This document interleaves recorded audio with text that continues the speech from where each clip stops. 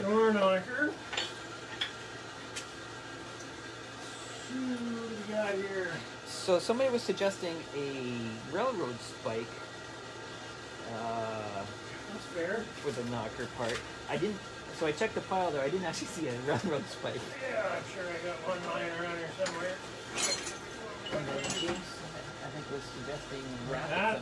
Put the pin through the striker pivot, then drill the open end of the horseshoe around the pin ends. We could go like this.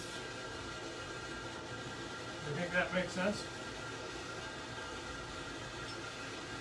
Looks fine. Okay, or we could go around. I'll figure it out when I get there. So I'm just trying to think about the placement of this. So this is going to come up and through. The closer to this I got, the better. But I don't want to, I really don't want to hammer on this end, even though it's cold. I might flatten it out just a bit. Alright, good enough. So again, now you notice I can't squeeze it sideways because of the way this is aligned. So this is going to be kind of awkward. If I get enough pressure on it vertically, I don't need to worry too much about the tongue.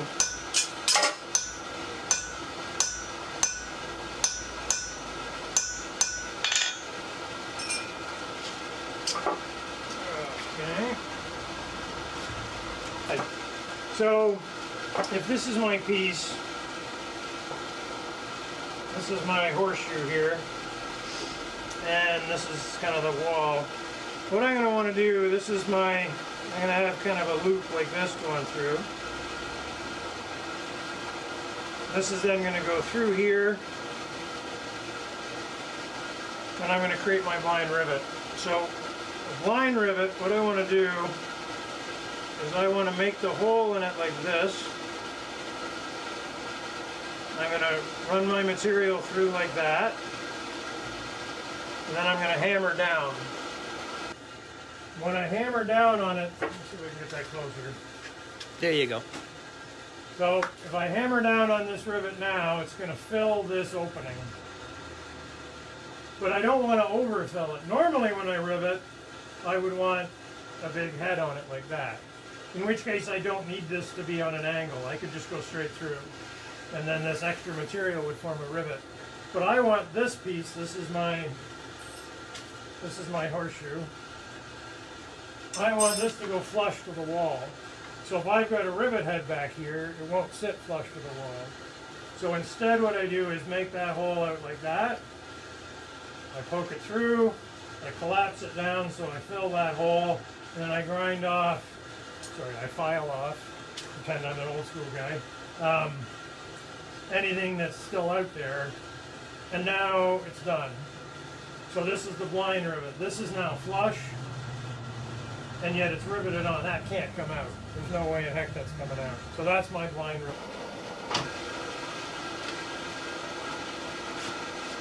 So again, I'm just using the tongs so I can get it into a place where I can hit it. I'm going to stretch this over here a little bit more.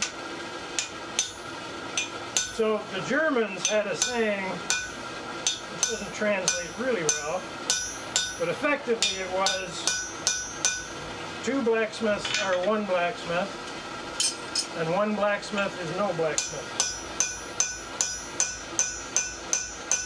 So back in their day, they wouldn't have worked by themselves in this kind of situation. They would have grabbed an apprentice and he would have helped for it anymore.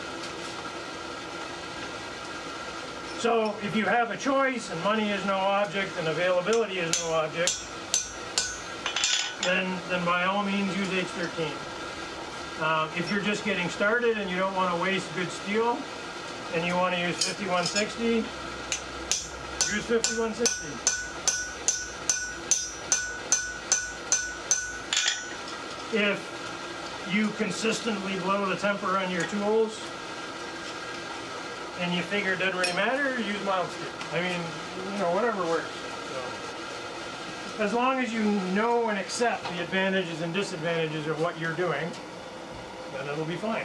So, the other one situation where I will definitely scrape off the the scale is if I'm forge welding something. So I'm forge welding something, out comes this brush, and I scrub like crazy because I don't want any scale when I'm forge welding. So if you've got a whole bunch of scale on it, then forge welding will be an exercise in frustration for you at the very best.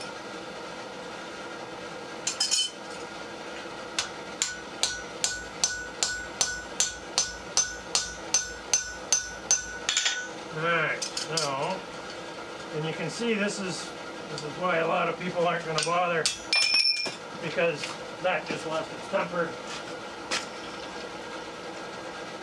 Just like that. You know, how long was that in there? Not very long, but the temper's now gone. And you've got a hole either side there? Yeah, so I'm just going to punch that out.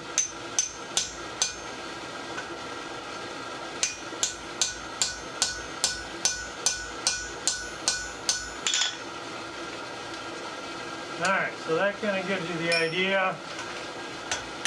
If you could chase that out. What I'm hoping is that you can kind of see what's happening there. If you can see how that's in that side, that's in that side. So there's a very thin piece now that should shear off if I kept going. So that's what we'll do later on. But what I will do is talk about chromium. So I'll say, you guys have all heard of chromium steel, right? And they all look at me like I'm crazy. And I'll go, well, it has another term, and that's stainless. Have you heard of stainless steel? Oh yeah, we've heard of stainless steel. Okay, well that's what the chromium does. The chromium is what makes it stainless. Now I have a piece of steel back in my shop, which is stainless, and it's pretty rusty. So stainless doesn't prevent it from rusting, but it greatly increases the amount of time in which it takes to rust. It's inhibiting the reaction of that iron and the oxygen. Yes. Now as an apprentice, how much do you think you got paid? What's a good amount of money to get paid when you're an apprentice? Kids will yell out numbers that they think are real. And I'll go, well, I'll give you a hint. It's a nice round number. It's the roundest number. And then somebody will go, 0. And I go, yeah, the roundest number is 0. That's how much apprentices got paid. You know, and I'll go on and talk about the life of an apprentice. And then I can explain, okay, well, when they turned about 17 years old, the apprentice blacksmith was starting to get a little antsy, wanted to go out on his own. So you had to go to a different place, different communities, trying to find a place to work. Now the good news is, you would now get paid. Remember we said an apprentice didn't get paid any money.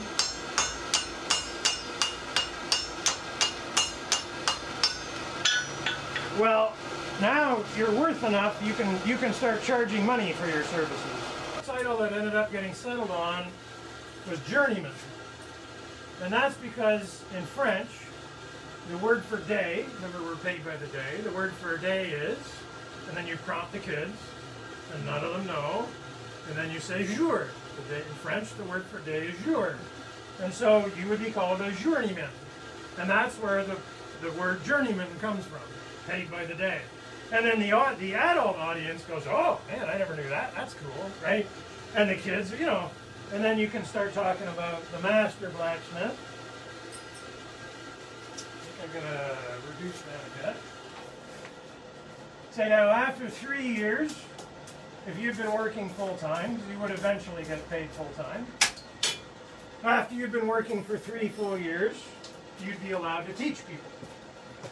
And what do you call, if you're a student, what do you call your teacher? You didn't call him teacher, you called him master. So now that you teach, you're a master blacksmith. Now notice, I didn't tell you you were any good. I just said you taught.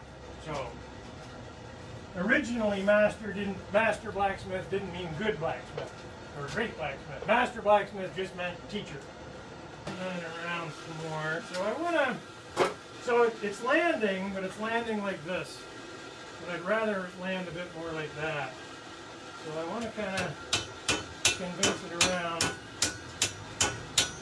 If you're a blacksmith and you don't use bending forks, use bending forks. Bending forks are off, so use bending forks. So I'm going to over curve this, and then I'm going to see if I can straighten it. So this way I can hammer down this way without too much of a disruption. So the reason bending forks are really good, your other choice is to bend something over a horn, or you know, straight like this or whatever. But as you're bending it, you can't see it very well. If you do, it's at a very funny angle. Also, when you bend stuff over the horn, it has a tendency to walk. So you have to hold it on kind of a funny angle and then hope it doesn't walk and all that kind of stuff. Whereas this is the consistent diameter all the way up. And I can see what it's doing because I'm looking straight down at it. So bending forks are great. So we're going to quench this end a bit.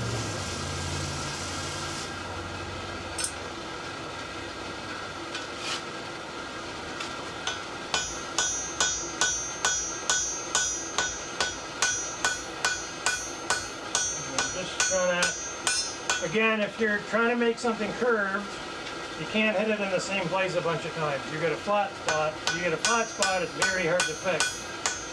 So keep hitting it at a different place every time, even if it's subtle.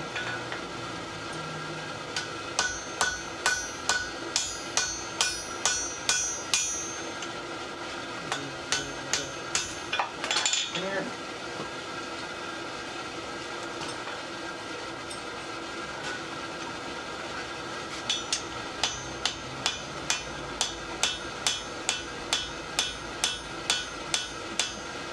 The other thing I want to do a bit that'll help me with this is I want to come hit it this way.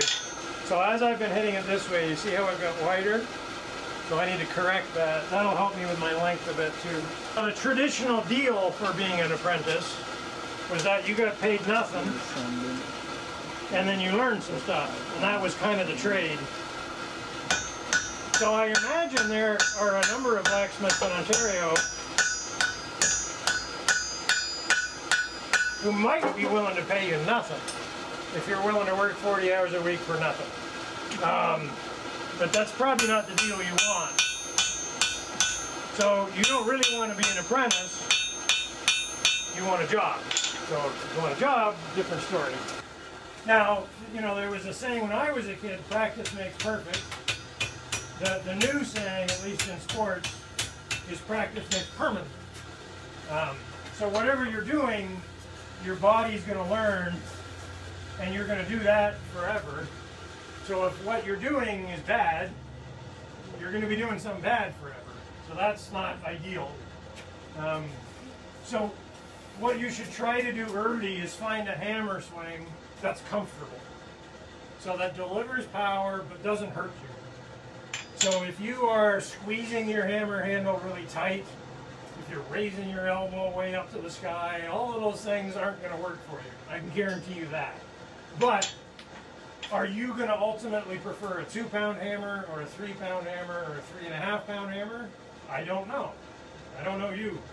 So you should spend about 1,000 hours with a 2-pound hammer and 1,000 hours with a 3.5-pound hammer and 1,000 hours with a 2.5-pound hammer and figure out which one you like best. Who you might want to talk to is Mike and Megan. They kind of got started as young people and sort of built up their profession. You know, they were at the craft market in Milton for years, sort of develop a clientele while you're developing your skill.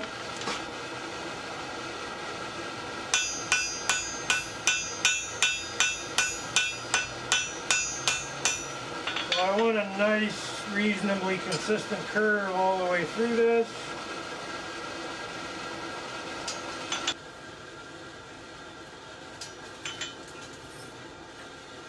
So you have to develop an eye for it.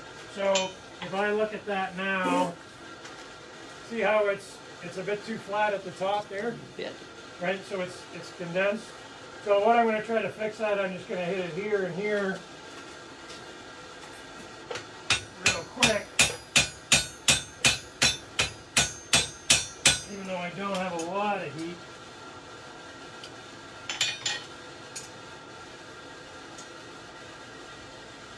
And not having that eye for it is hard to learn, but you really need to.